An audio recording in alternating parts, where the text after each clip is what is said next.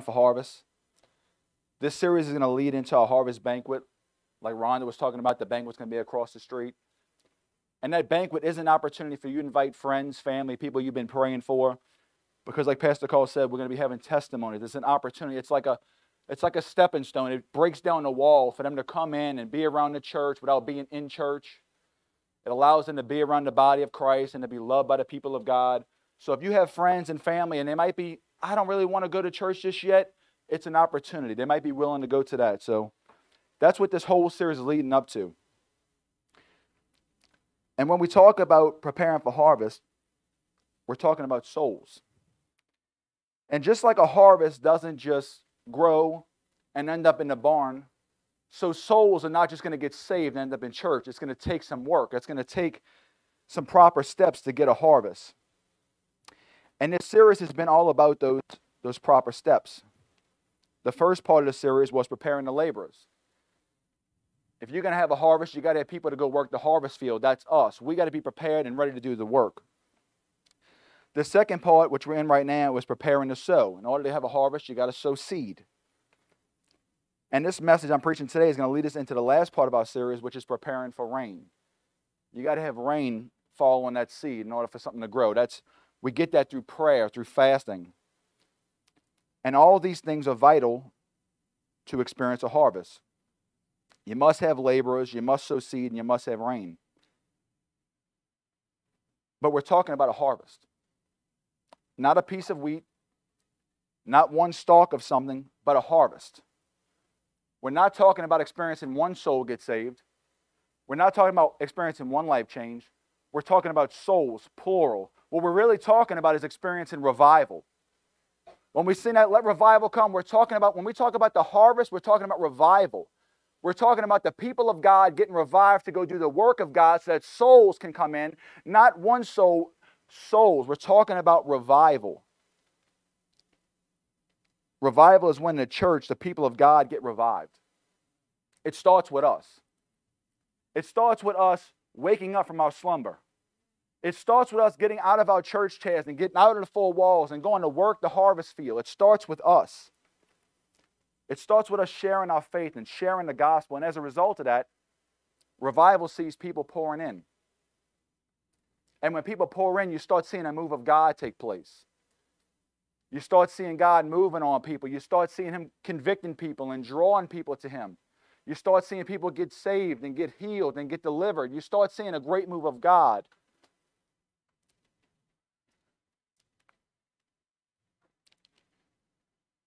There have been many great revivals in history, from the day of Pentecost to the Brownsville revival in Pensacola. But here's the thing about revival. They don't just happen by accident.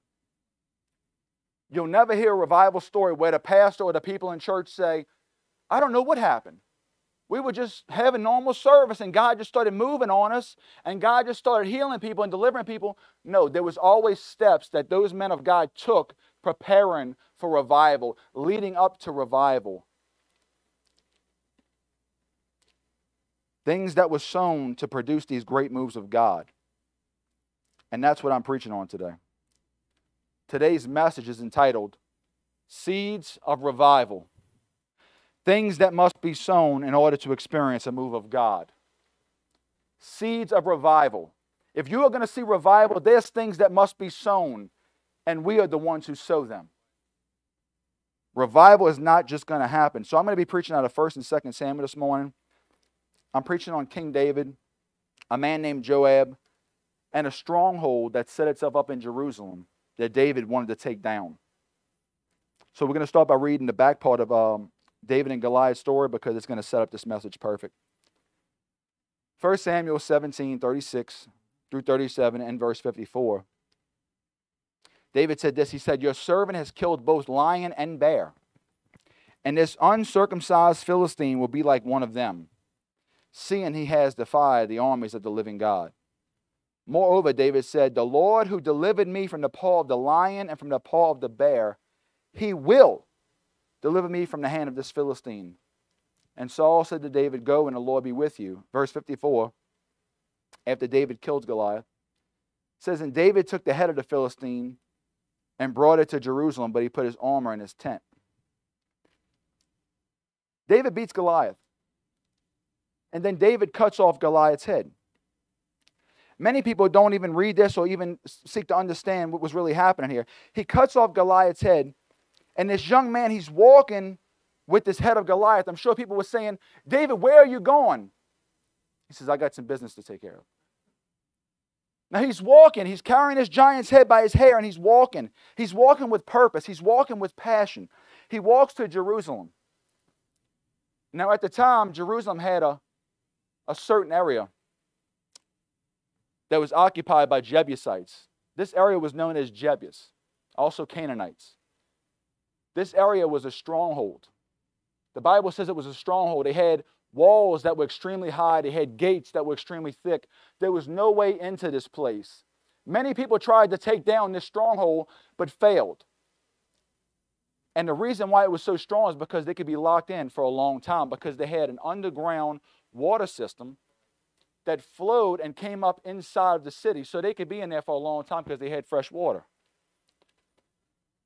So David comes to it, and David buries the head of Goliath right outside the city. You got that picture in your mind, because we're coming back to it. All right, let's move on. So David eventually becomes king over Judah. He reigns king over Judah for 7.5 years. Now, Judah is only one tribe of Israel. There's 12 tribes of Israel. They made David king over one of the tribes. Okay, David, we're going to make you king over Judah, but the other 11 tribes, the other 11 regions, they're going to belong to another king. When the king over the other 11 tribes died, they made David king over all the tribes. Let's read that. 1 Chronicles 11, 3-7. Therefore, all the elders of Israel came to the king at Hebron, and David made a covenant with them at Hebron before the Lord. And they anointed David king over Israel, according to the word of the Lord by Samuel. And David and all Israel went to Jerusalem, which is Jebus, where the Jebusites were, the inhabitants of the land. But the inhabitants of Jebus said to David, you shall not come in here. Nevertheless, David took the stronghold of Zion, that is the city of David. Now David said, whoever attacks the Jebusites first shall be chief and captain. And Joab, the son of Zeruiah, went up first and became chief. Then David dwelt in the stronghold. Therefore, they called it the city of David. I want you to notice something. David defeats Goliath. The stronghold's still there. David cuts off Goliath's head. He brings Goliath's head to Jerusalem. He buries the head. He gets victory over the giant. Stronghold's still there. He becomes king over Judah. Stronghold still there. The moment they made David king over all 12 tribes, the moment they made David king over all the land, the moment they gave David authority over all the land, the moment they did that, he said, I'm going to take that stronghold. The moment they made David king over everything, that's when the stronghold came down. The reason why so many people still have strongholds in their life is not because Jesus didn't get victory at the cross. It's not that Jesus didn't take down Satan and crush his head. It's because that you've only made Jesus Lord and King over one area of your life. You see, Jesus, I'll make you king over this area, but the other 11 areas of my life, that belongs to something else, and you wonder why strongholds are still there. It wasn't until they made David king over everything that strongholds came down. If there are strongholds still in your life, I would ask you to survey the land. Figure out what area you have not made Jesus king of, and then make him king. Jesus cannot be king of your salvation, but not king of your marriage. Jesus cannot be king of your finances, but not king over your children and over your job and over your mouth and over your ears and over your eyes. Jesus must be king over all if you're going to see strongholds come down in your life and in the lives of people around you. Jesus must be king.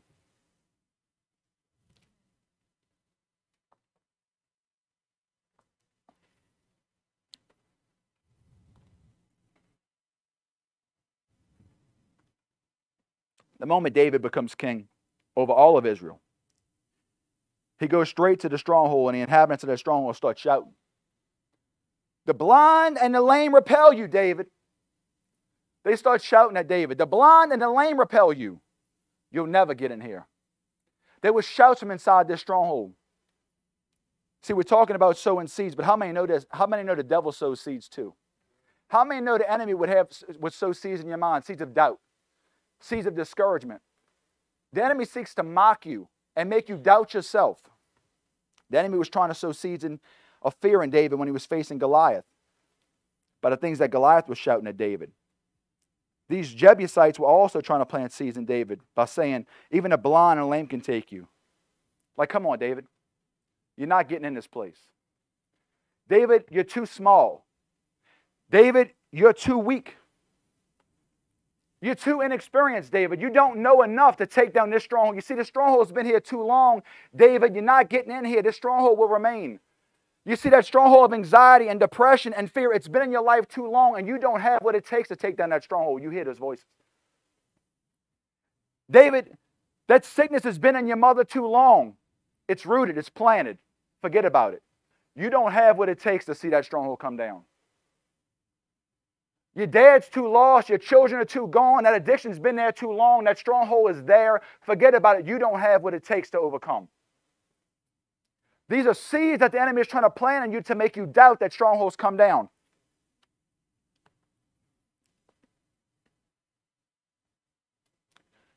Like I said, David heard the same voice from Goliath. And you know what his response was? He said, I killed the lion and I killed the bear. And you're going to go down just like them. See, when they began to shout at David, David didn't respond to them. When them Jebusites started shouting, even the blind and lame repel you, he didn't respond. I believe David was standing over that place where he buried the giant's head. I believe he was standing over the place where he buried that giant's head, and he was looking at that and he was thinking, yeah, your walls are big, but I've seen things come down before. Yeah, you might be strong, but I've seen strong men come down before, and you're going to come down just like this giant came down. It was a seed he had planted right there. That head was a seed of what? A seed of victory. You have got to learn what it is to plant seeds of victory in your life. Things that you can look back on and say, my God did it before, He'll do it again. See, seeds of victory produce faith. When you're standing before a mountain, when you're standing before a stronghold, you can look back at those seeds that were planted in your life and you can say, my God moved before, He'll move again. My God took down giants in my past, He'll take down giants in my future. David never looked at his future giants. He always looked at his past victories. He's standing before Goliath. He sees his giant. He says, wait up a second here. God was with me with the lion and the bear. He was with me then. He'll be with me now. When it came time to face the Jebusites and they were shouting about how great their walls were and how weak he was, he remembered, my God was with me then. He'll be with me in the future. Always have seeds of victory. They'll produce faith to take the strongholds that stand in front of you. Always remember,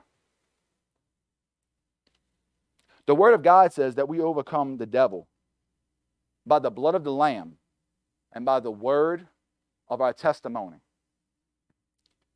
When the enemy throws something on you, the word of your testimony, that is your past victory that Jesus gave you over your life, over sin and the devil. And when the enemy stands before you, I could look back and say, wait up a second here. My God got me through so much before and He ain't leaving me now. Seeds of victory will produce faith. Mountain moving, stronghold tearing down, giant slaying faith. Seeds of victory must be planted in order for you to see revival.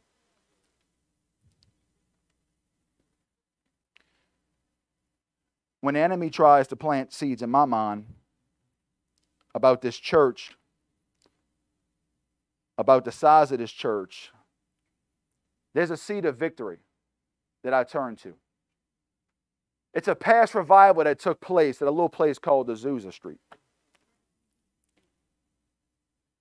This church was 60 feet deep, 40 feet wide. What's the size of this church? 60 feet deep, 40 feet wide? So when the enemy says that church is too small, I got a seed of victory that says, no, God moved in a church this side. Revival lasted 3 years. 1,000 got saved. Crutches got thrown down. Wheelchairs got thrown down. When the enemy starts telling me this church is too small, I got to see the victory. And I say, no, he did it before and he'll do it again. See, that's what I can look back on. Seeds of victory produce revival shaking faith. I know he'll do it again. Thousands got saved in those 3 years. Thousands. And out of that came the Pentecostal charismatic movement, which there are over 500 million Pentecostals today. 500 million Pentecostals in the world today that came out of a church that was 60 feet deep, 40 feet wide. Don't tell me my God can't do it. Those seeds of victory in your past are to help you get through the next thing that stands in front of you. You know, when I look over my life, I wonder why God allowed me to see so many things at such a young age. You know, God allowed David to get victory over a lion and a bear and Goliath when he was still a boy. Why did he allow David to get those victories? Why did he allow me to get victories? Why did he allow me to see the dead raised and blind eyes open? Why did he allow me to see my grandma get healed of having a stroke and it leaving her without being able to speak? Why did God allow me to do that? Because he knew I'd be standing right here. And I would need those past victories to give me the faith to lead this church to revival. See, the enemy lets you go through so many things in your life. And he gave you victory over all those things because he knows what's ahead of you. And he knows you're going to need those past victories to have faith to see the strongholds in your future come down. That's why he allows you to go through so many things. Every time you go through something, it's painful. You don't want to go through it. But God shows up and gives you victories, and he plants those victories right here in your mind. Because what's ahead of you, you're going to need those things. You're going to need those past victories to remind you, my God can do it. Now, David doesn't say anything back to the Jebusites. I wish he would have. I wish he would have looked at that place where he buried that giant's head and said, he came down and you will too. I wish he would have said, one down, one to go. But he didn't say nothing. He didn't say anything. David starts talking to his army. David starts talking to the people of God. And he reveals his plan to overtake this stronghold. He comes up with a war plan. He says, listen, he says the way in is through that water system. He says somebody's going to have to get in that water system. He said, it's dark. There's no lights. You're going to have to get in there and you're going to have to let that water, that current, push you right on through that system. But you're going to come out. You're going to come out. You're going to see the light. And when you see that light, when you're in that shaft, it was like a well. You have to climb it. And he said, when you get out, open the door because I'm going to be right there. When you go through that system, when you come out of that darkness, when you go up that shaft, when you get in that city and you're in the middle of that stronghold, all I need you to do from that point on is just open up the door, and I and the army is going to be waiting right there to come rushing in. A man named Joab volunteers, I'll do it. I'll be your inside guy. I'll be your inside guy. Jesus has a plan to overtake this stronghold. He has a plan to overtake the strongholds in your life, and he has a plan to overtake the stronghold in Metairie, Kenner, New Orleans. He has a plan to overtake this stronghold, and he says, all I need is an inside guy. All I need is somebody on the inside that would simply go through the right steps and open up the door so that I can come in. That's all I need you to do. I just need somebody on the inside. The door is unlocked from the inside. So let's look at the steps Joab took. Joab, he gets in this water system. It was dark. There was no flashlights back then. It was a tunnel full of water pushing you through. There's no light. It's darkness. But in order for him to survive this, he had to allow the current to push him right on through. He had to allow the current of that water to push him through the darkness. The Bible says in Romans 8:13 through 14, for if you live according to the flesh, you will die. But if by the Spirit you put to death the deeds of the body, you will live. For as many as are led by the Spirit of God, these are the sons of God. The Spirit of God will lead you through darkness. The Spirit of God, the current of God, the flow of God will lead you right through darkness. He'll start convicting you. He will start drawing you. He will start pushing you right on through the darkness. And it's the sons of God that yield themselves to the Spirit and let Him lead them out of darkness. Let Him lead them to put things to death. If you're here and you say, you know what, I'm still living in sin, it's okay, you're not being led by the Spirit of God. Putting things to death, overcoming darkness and overcoming sin, that's a mark of a true son. That's how you know you're a son and a daughter of God, because you let Him lead you out of the darkness. You let Him lead you out of sin.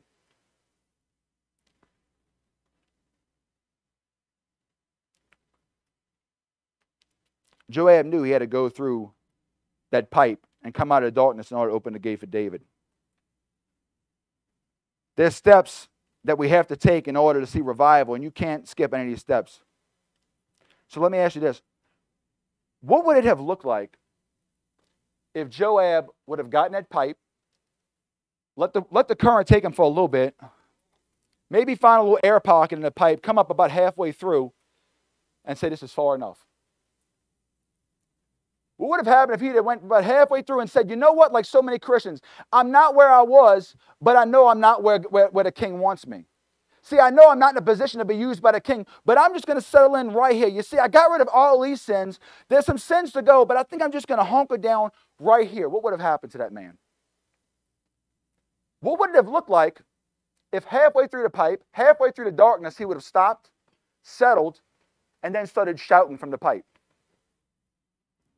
What if right there he would have started shouting, King David is going to take you down? They up there, they're like, where's that voice coming from? David is going to take this stronghold. He's going to take this city. He's going to come rushing in. David is going to take you down. What would that have looked like?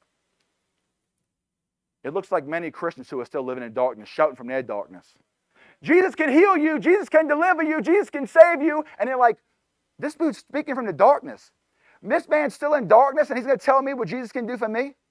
This man's still in sin. He's going to tell me that Jesus is a deliverer? You still in darkness, and yet you making proclaims about what Jesus can do? First, come out of the darkness.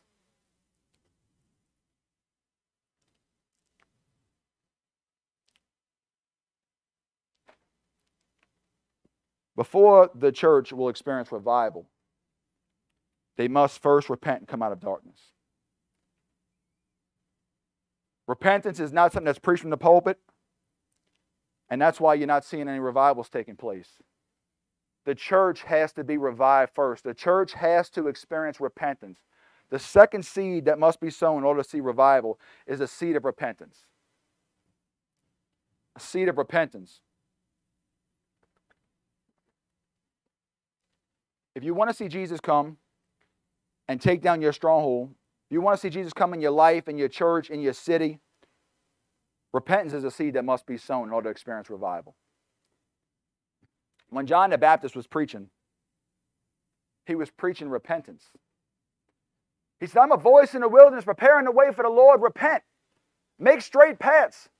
He said, listen, if you want to see Jesus move into the city, if you want to see Jesus come in, there's a step you got to take. There's a seed that must be sown. It's the seed of repentance. The moment those people started jumping in the water and starting repenting, Jesus came bursting on the scene. You want to know why Jesus is not bursting into churches? Because they're not repenting. Because they want to live in their darkness, they want to stay in their darkness, and they want to make shouts from their darkness. Repentance always precedes revival.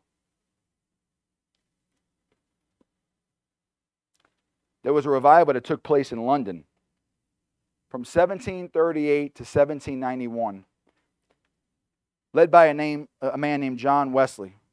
This man's message was simple: repentance, holiness, and faith. That's what he preached. Repentance, holiness, and faith. That revival saw 1.25 million people come to Jesus Christ. 1.25 million came to Christ, and the message was simple: repent, live holy lives, have faith in Jesus Christ. You don't hear that from the pulpit no more. People don't want to hear it. Leave me in my darkness. I'll make some shouts from there.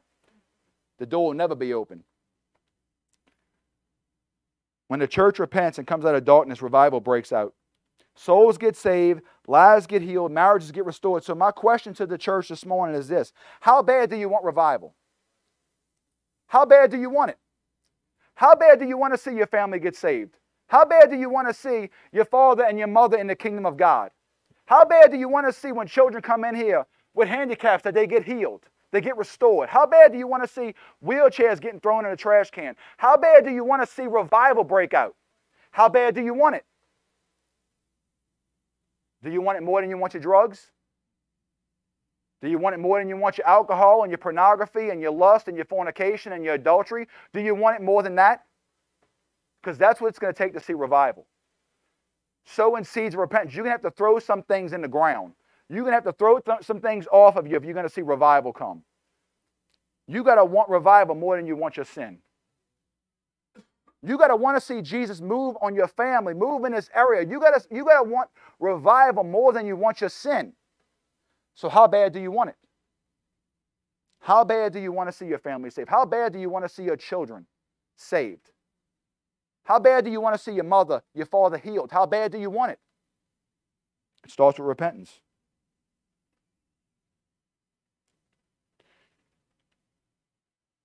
First comes repentance. The next thing that comes is the baptism of the Holy Ghost. See, John was preaching the baptism of repentance. That's the first step. But he said, but one's coming after me. Second step. He said, he's going to baptize you with the Holy Spirit and fire. First step is repentance. The second step is the baptism of the Holy Ghost. The world is going to have to see people who have done more than just repent and come out of their darkness. The world is going to have to see more than just people who sit in the church on a Sunday morning. The world is going to have to see people that are filled with God's Holy Spirit and God's holy fire. The world is going to have to see people who are burning for the things of God. Jesus. You know, when Joab went through the darkness, what did he look like when he came out? He was a man that was drenched. He was a man that was soaked. That represents being baptized in the Holy Spirit. When that man came out of darkness, what did that area see when they looked at that man? They saw a man that was completely soaked. This man was dripping. The world is going to have to see people who are soaked in the presence of God, soaked with the Spirit of God. They're going to have to see more than just religion. They have to see more than just somebody who's invited them to church. They have to see somebody who is completely soaked with the presence of God. You want to see revival? It starts with that. The baptism of the Holy Ghost.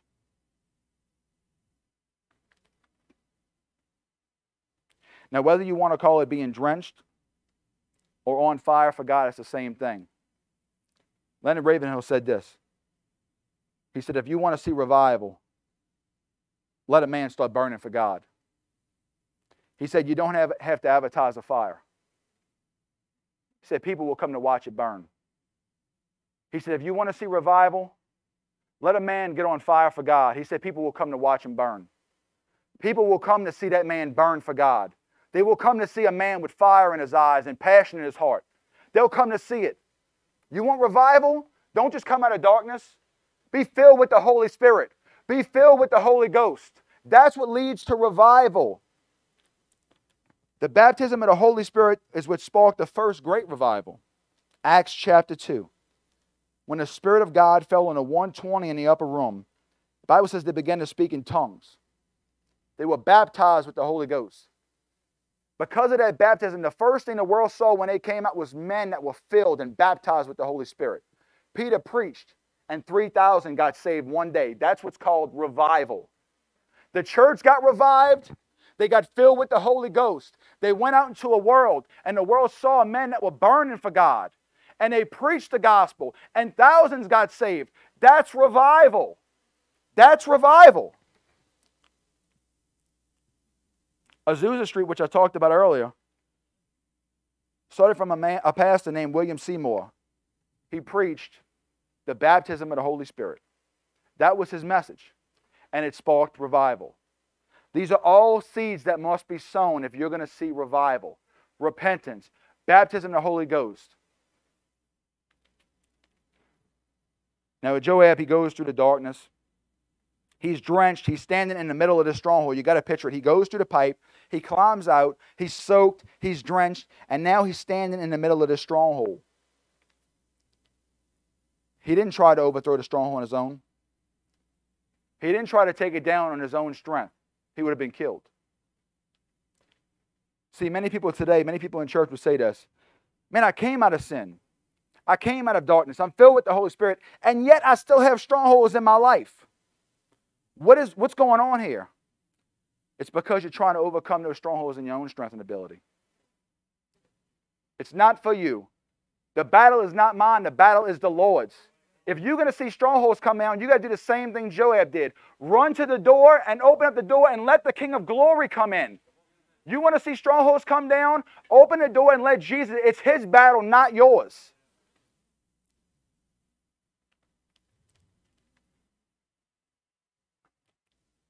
David's on the other side of the door and he's waiting for Joab to open it.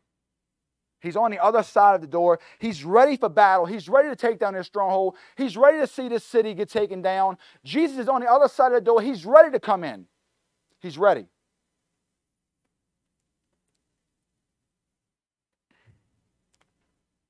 See, this sounds like Christians in a personal stronghold or in a city that has a stronghold, and we start wondering where Jesus is. Could you imagine if Joab would have been in the middle of that stronghold and started questioning where David was? If he would have been standing in the middle of that stronghold, he's out of darkness, he's full of the Holy Ghost, and he's wondering why he's surrounded, and he's wondering why the stronghold's still standing, and he's wondering what's going on, all he had to do was open up the door and let the king come in. That's all he had to do.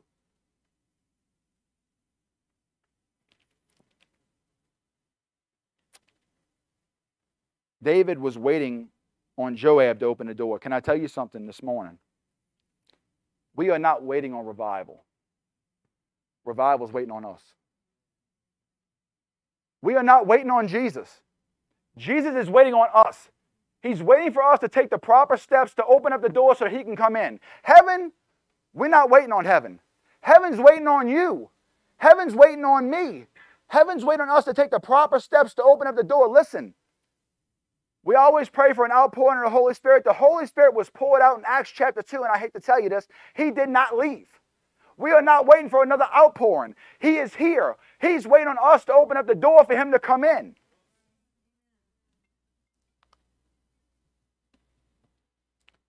Joab wasn't waiting on David. David was waiting on Joab. David was waiting on Joab to open up the door so that he can take down the stronghold. Jesus is waiting on you personally to open up the door so that he can take down the strongholds in your life. But he's waiting on us as a church to open up the door so that he can take down the strongholds that are in our area. Strongholds of addiction, all the strongholds that surround this area, they will come down if we would just take the proper steps and let Jesus in. But I like the scene because I picture David. I picture David standing on the other side of the door. I'm looking at it from his perspective. He's on the other side of the door, and David's men ask, what are we doing here, David? I got a plan. What are we waiting for, David? What's going on? How are we going to get into this stronghold, David? David just smiles. The men know David's got a plan. Do you have a plan, David? David says, I do. You see, I have a man on the inside. I have a man on the inside. He was a man that was willing to go through the pipes. He was a man that was willing to go through the darkness. He was a man that was willing to climb out. He was a man that was willing to get soaked. And any minute now, he's going to be that man that's going to open up the door. And when he does, I'm going in. Jesus is standing on the other side of the door as well. You don't believe me? Read Revelations. Behold, I stand at the door and I knock. If any man hears my voice, I will come in and be with him. He's talking to the church. If the church would open up the door and let Jesus come in. He's standing at the other side of the door waiting to come into the church, waiting to move in your area. But I picture Jesus standing outside of strongholds. I picture Jesus standing outside of these doors, and the angels, they ask him, how are you planning on getting in there? Jesus, how are you planning on getting into that school? How are you planning on getting into that family? How are you planning on getting inside that church? How are you planning on getting inside that area? And Jesus just smiles. He says, I have an inside man. You see, I got a man on the inside. I got a man who was willing to come out of the darkness. I got a man who didn't love the darkness so much. I got a man who was willing to let my spirit lead him through the darkness and climb out of that shaft. I got a man who is full of my spirit. And I got a man who's going to do everything it takes to open up the door. And when he opens up that door, I'm coming in. You are his plan. His plan for revival starts with you taking the proper steps. He is at the door, and he's waiting for a church to take the proper steps, to repent, to get filled with the Holy Ghost.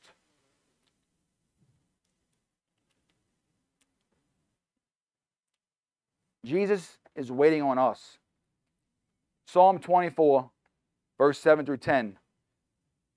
Lift up your heads, O you gates. Be lifted up, you ancient doors, that the King of glory may come in. Who is this King of glory?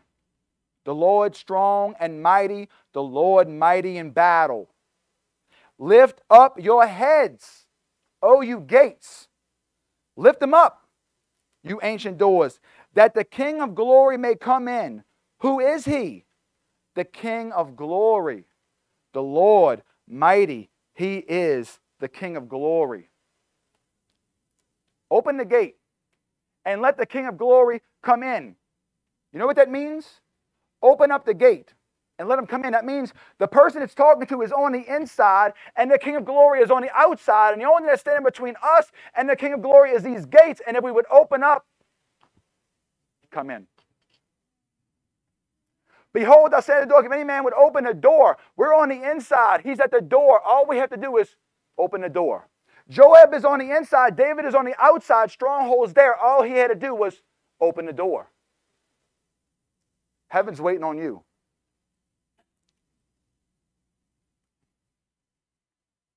So how do we open the door? The third seed of revival that opens the door is prayer.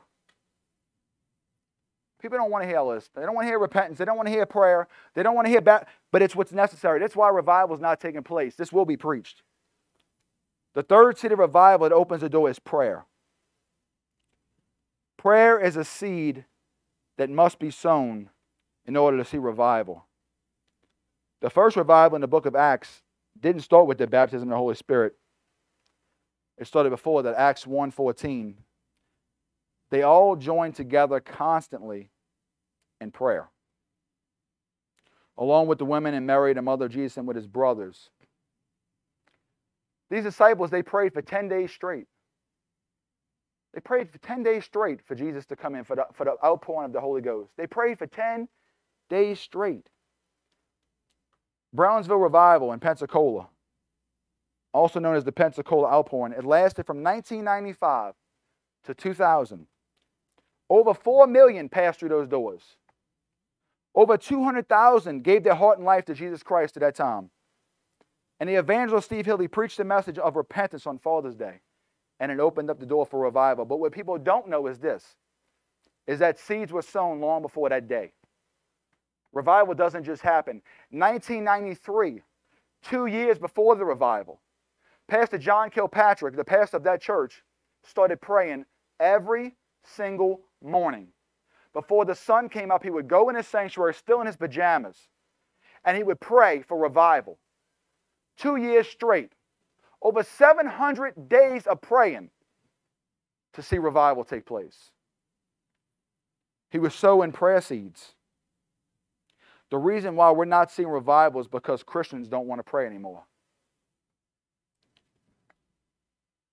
You'd be surprised if you ask people in the church, even in here, how many hours a week do you pray?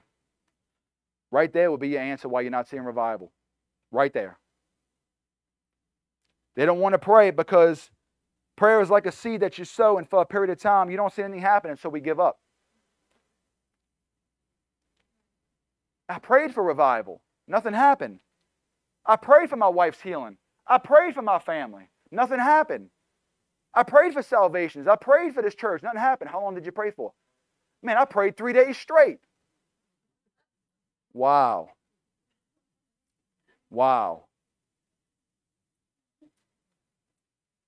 This man prayed for 700 days straight before he saw anything. What happens with it is it's just like sowing a seed. You sow a seed into the ground and you don't see nothing.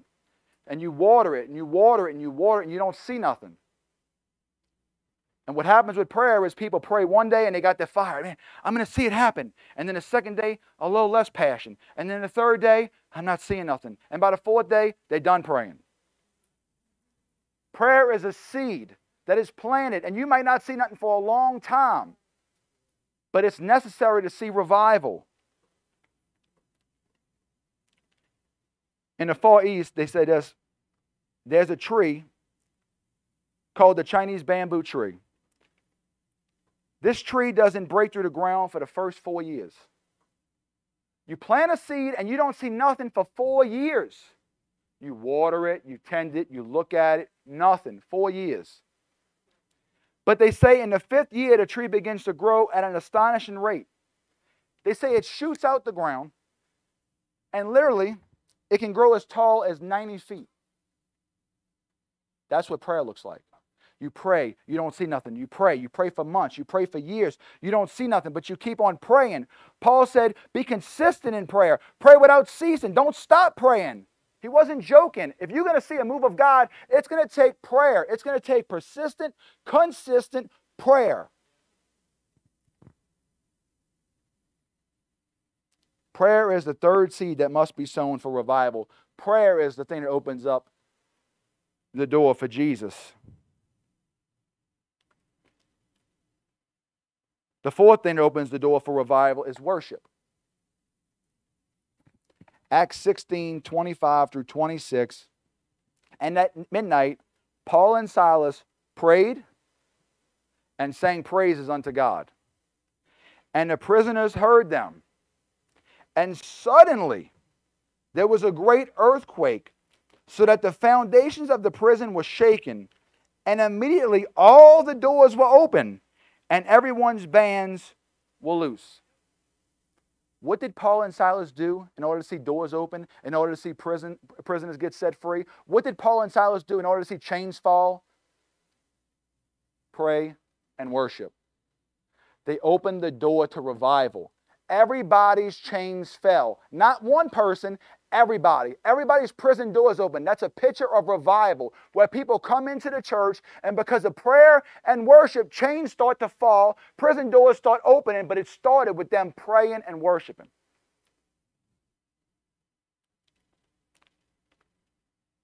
The Bible says that God inhabits the praises of His people.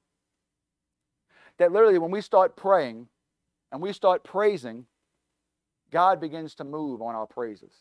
That He comes into the midst of your praise. It opens the door for God to start moving in the place. Worship. That's why we as a church, we need to take worship seriously.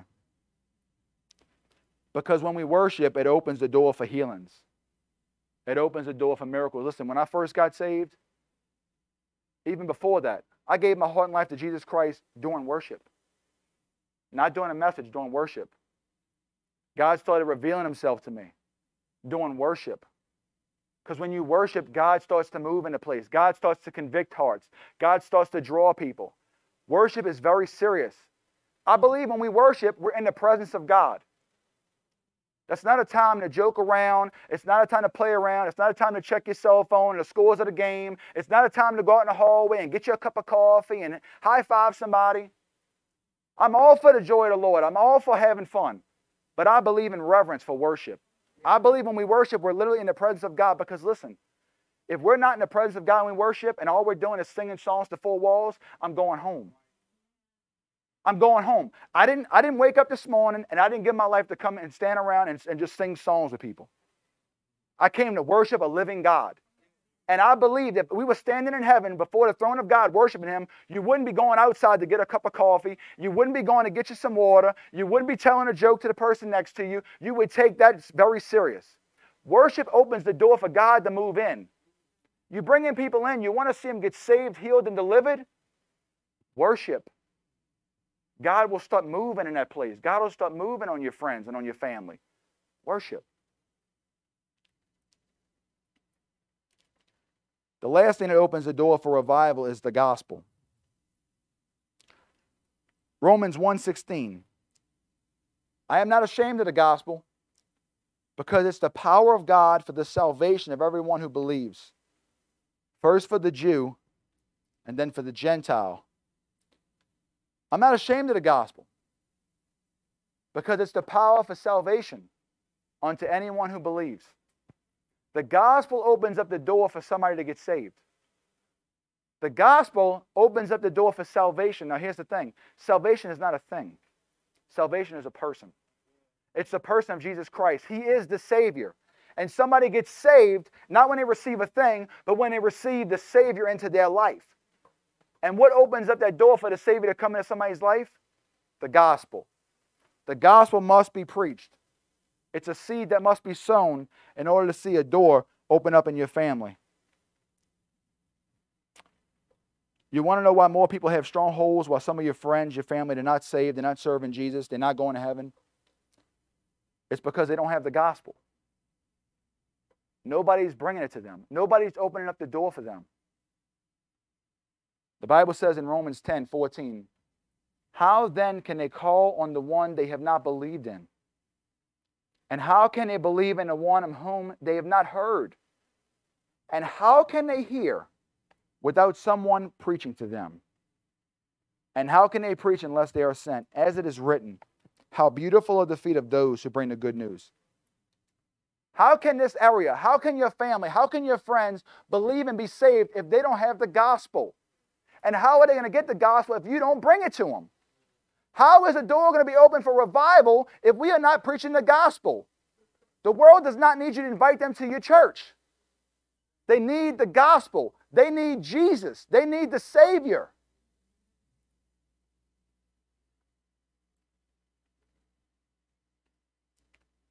Joab opened the door for David to rush in and take the stronghold. David went in, he took that stronghold down. The question this morning is, will you open the door for Jesus? How many here truly want to see revival?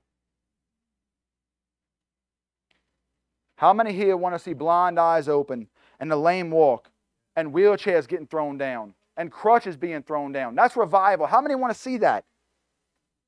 How many want to see garbage cans full of cigarette packs and alcohol bottles and drugs that people are throwing down because God is moving into place and God is convicting people and drawing people to repent and be saved? I want to see that.